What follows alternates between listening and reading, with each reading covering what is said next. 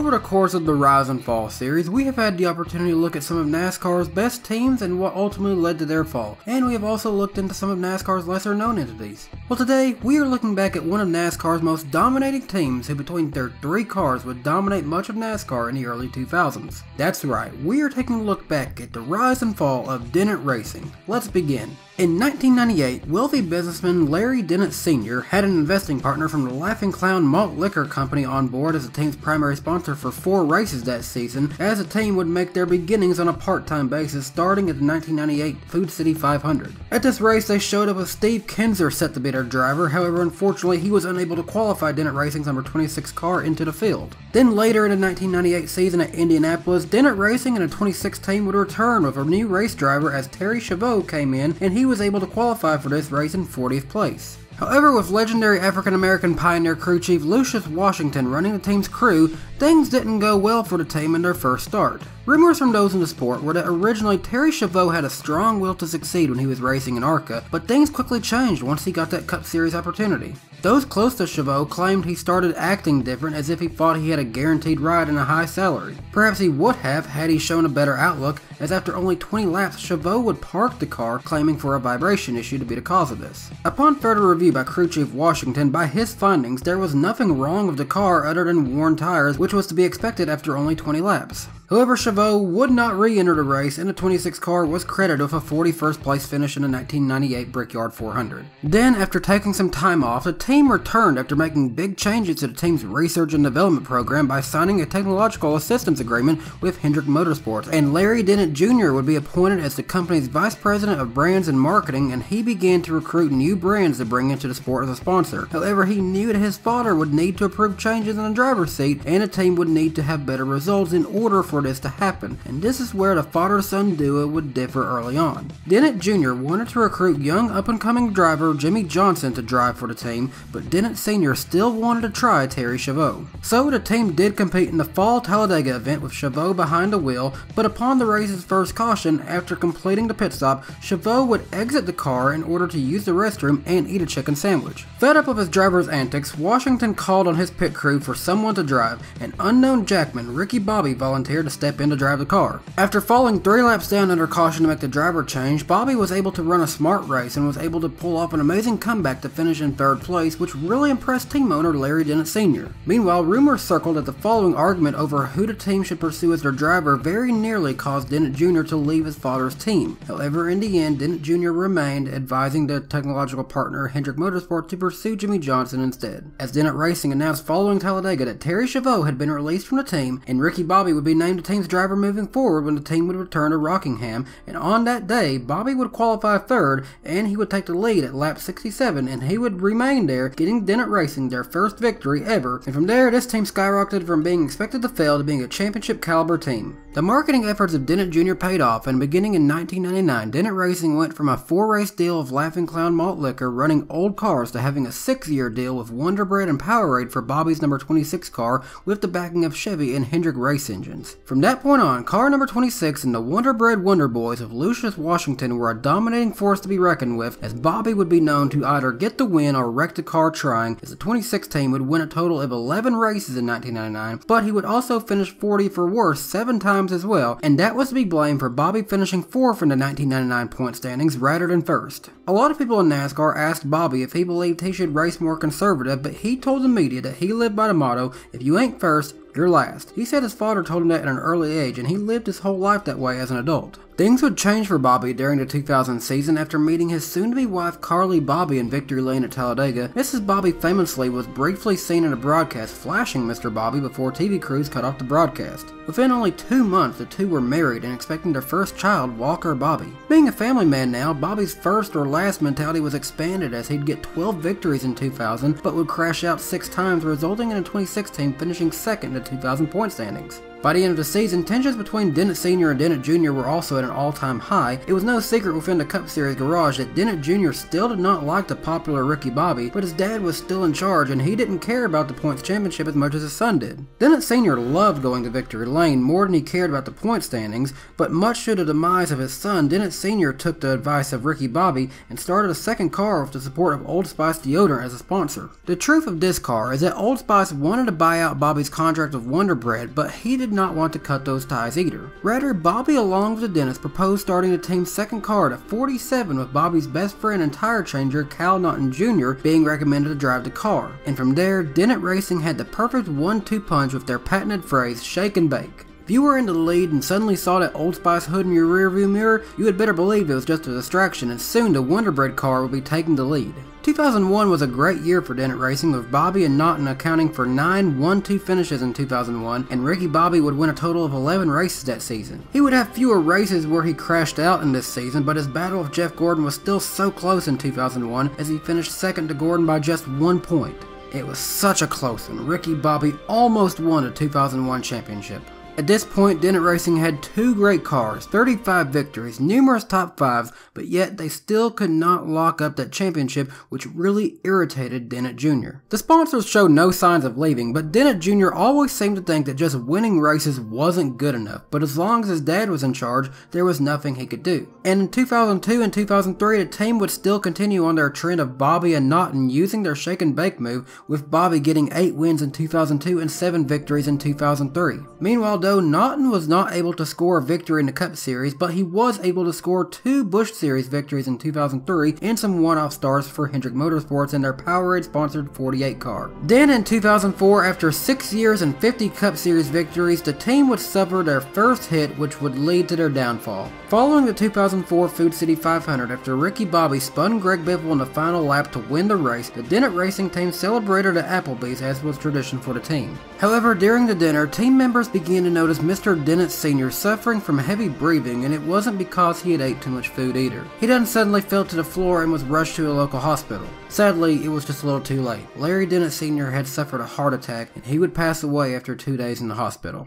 Dennit Sr. reportedly had asked his son to make one promise, and that was to keep his drivers for years to come, which Dennit Jr. did agree to do, but then he also promised his father to win a championship. This would lead to months of tension between the new team owner Larry Dennit Jr. and Ricky Bobby, and ultimately Bobby would see a drop in performance, only winning 2 races in 2004, and he did fail to make the inaugural chase for the NASCAR Nextel Cup Series championship, but his teammate Cal Naughton Jr. would not struggle as much, picking up 6 second-place finishes, and he finished 8th in the 2004 championship. And then in 2005, this is when things changed the most. Ricky Bobby opened the season telling NASCAR on Fox that he wanted to reinvent himself. He said he wanted to make Dennit Sr. proud and finally win that championship, but at this point Dennit Jr. did not believe Ricky Bobby, and rumors were that he was already looking to create a third car for the team. Bobby would open the year off strong with 7 victories in the first 11 races, including his amazing accomplishment of winning a race in reverse after an incident fighting for the victory with Jamie McMurray. However, this was also one of Bobby's worst moments and essentially the final straw for Bobby in Dennit Jr.'s eyes. Not only was NASCAR mad about Bobby driving in reverse for the win, but he was also seen on camera flipping off McMurray after he got the victory. They let the 26 team keep his 60th win, but they did fine the team 100 points. This resulted in yet another argument between Bobby and Dennit Jr., but things really got heated after one night at Bobby's favorite bar, the Pit Stop, in which a man entered the bar, changed the music to jazz music, in which, according to rumors from those that were there that night, the entire crowd had demanded the jukebox be turned off entirely. This led to a fight between the man and Ricky Bobby, in which the man would pin Bobby down, breaking his left arm, in which of course would have kept most from competing in the upcoming Coke 600, but that wasn't the craziest part of that night. According to the police report, Dennit Jr. then entered the building saying "step away from my driver" after discharging a live round into the air. However, he wasn't referencing to Bobby or Naughton Jr. He was referring to the mystery man who had broke Ricky Bobby's arm. And in NASCAR, everyone is talking about this new driver, John Girard. Let's find out a little bit more about him from our reporter, Davey Wessling. Talented, eccentric, dominating. These are the words that define Jean Girard. Before each race, Jean Girard spends time with his world-class horses, who are also gay. Jean's days are filled with sun-drenched walks with his beloved husband, Gregory.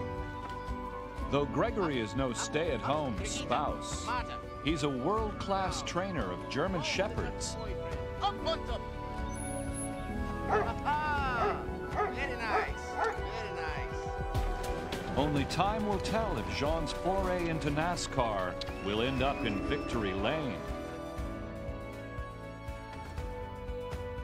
This man was none other than openly gay Formula One superstar Jean Girard, who had amassed 72 victories and 4 championships in the world of Formula One racing. He had officially been hired to drive Dennit's third entry in the 55 car with the support of Perrier Water. He was set to make his Cup Series debut at the Coke 600, in which he would qualify for the pole position, which of course is a statement of fact and in no way a reference to the driver's sexual orientation. Originally the plan was for Kyle Busch to race in Bobby's number 26 car in this race, but following yet another altercation between Bobby and teammate Jean Girard, Ricky Bobby said that he would drive despite having a serious arm injury. Starting from the back, Bobby would quickly find his way back towards the front, and he found himself on the bumper of the 55 with 30 laps to go, and at this point Bobby was on his own as Cal Naughton Jr. had experienced engine problems, but at the same time Bobby was fiercely trying to pass Jean Girard, but he couldn't find a way to do it, and finally he pushed too hard, resulting in Bobby and Girard tangling, with the two spinning out, resulting in multiple cars to crash, including Ricky Bobby, who went airborne, tumbling on the backstretch of Charlotte Motor Speedway. You'd love to think that everything was fine, but rather they were not. This is when the infamous breakdown of Ricky Bobby occurred, as he thought that he was on fire, stripping down to his underwear on live television during the red flag. Ricky Bobby was then transported to a local hospital, and Girard would not win this race as Jimmy Johnson would, but it was made clear that after 60 wins, Bobby was no longer Dennit's top guy and Jean Girard was. Dennit Racing would actually end up firing Ricky Bobby, as Dennit Jr. finally had his reason to cut ties with Bobby, calling up rookie developmental driver Brian Wavecrest to drive the number 26 Wonderbread car. It was also revealed that Bobby and wife Carly were divorcing after she had an affair with Bobby's lifelong best friend and teammate Cal Naughton Jr. Following Ricky Bobby's firing, Jean Girard went on a run of 8 consecutive victories, rallying him very fast to within 30 points of making NASCAR's chase for the Cup, despite starting very late in the season. Cal Naughton Jr. said shake and bake is gone and now it's the Magic Man, now you see me, now you don't, and he would score second place 12 times in 2005, still unable to get that elusive first victory. Meanwhile, Brian Wavecrest was even able to show the sign of success by scoring his first victory in the 2005 Sharpie 500 at Bristol. Things were looking great for Dennit Racing during the 2005 chase for the Cup, and it looked like they could win their first championship with Jean Girard and Cal Naughton Jr. seeming like they'd run 1-2 until we came to Talladega. Former Dennit Racing superstar Ricky Bobby was back in NASCAR in his underfunded number 62 Ricky Bobby Racing Ford with his old crew, who were also let go by Dennit Racing, and they had one goal in mind: beat the 55 car. Having missed qualifying early that weekend, Bobby started from the rear of the field and quickly found himself battling Brian Wavecrest, a new driver in the car Bobby won 60 races in, and he was able to pass him, and then he was able to pass his friend Cal Naughton Jr. However, when this happened, it was reported that team owner Larry Dennit Jr. had actually gave team orders for Cal Naughton Jr. to purposely wreck Ricky Bobby. This actually enraged Cal Naughton Jr., who instead actually helped Ricky Bobby pass Girard for the lead. Because of this, Dennit then ordered for Brian Wavecrest to take out Cal Naughton Jr. for refusing team orders. Wavecrest obliged, taking out the 47 car, resulting in a wreck that would take out all competitors aside from Bobby and Jean Girard. It would result in one of the most amazing and bizarre finishes in NASCAR history, in which both cars made contact and both would flip before entering the tri-oval in one of the most violent set of rollovers in a long time. With it appearing nobody would win the race, NBC cut the broadcast, but then quickly came back to see Bobby and Jean Girard running on foot to see who would win the race, and the two actually leaped to the finish line with Bobby's hand just ahead of Jean Girard. Following this, in a weird showing of admiration, the two drivers exchanged a kiss on the finish line, and because of this, NASCAR declared that because the drivers exited without going directly to the medical center, they were disqualified from the race. Therefore, the win would go to third place runner Cal Naughton Jr. as he picked up his first career victory. Following this race, Wonderbread left Dennit Racing after Brian Wavecrest was indefinitely suspended by NASCAR following his actions. Larry Dennit Jr. was also fined $2 million by NASCAR, and Perrier left as well as Jean Girard went back to race Formula One. Because of this sudden financial burden, the 26 car had to be sold to Roush Fenway Racing for incoming driver Jamie McMurray, and the 55 charter was sold to Bill Davis Racing and Michael Waltrip. Dennit Racing was essentially forced to close its doors after Talladega almost immediately, and Cal Naughton would finish his season racing with Old Spice, sponsoring the number 62 Chevy, which was ran with the remaining assets of Dennit Racing under Ricky Bobby Racing, as Cal Naughton Jr. would win the 2005 Cup Series championship with just one victory in his career in 157 top 5s. Bobby, Naughton, and Lucius Washington would all retire as champions as an owner, driver, and crew chief after 2005, and in 2017, Ricky Bobby was inducted into the NASCAR Hall of Fame, as well as Lucius Washington, who we sadly lost in 2012, and in 2018, Larry Dennit Sr. was also inducted into the NASCAR Hall of Fame, and that's the story of the rise and fall of Dennit Racing, which ultimately crumbled in the hands of the ego of Larry Dennit Jr. Thanks for watching this video, and of course, it is April Fool's Day, and this was a lot of fun to produce. If you're new here, I do these rise and fall videos on several real-life NASCAR entities, so I invite you to hit subscribe for all future content like this. Please leave a like on the video, it really does help my channel out a lot, and feel free to follow me on Twitter at DannyBTalks, and I hope you have a great day. Bye guys.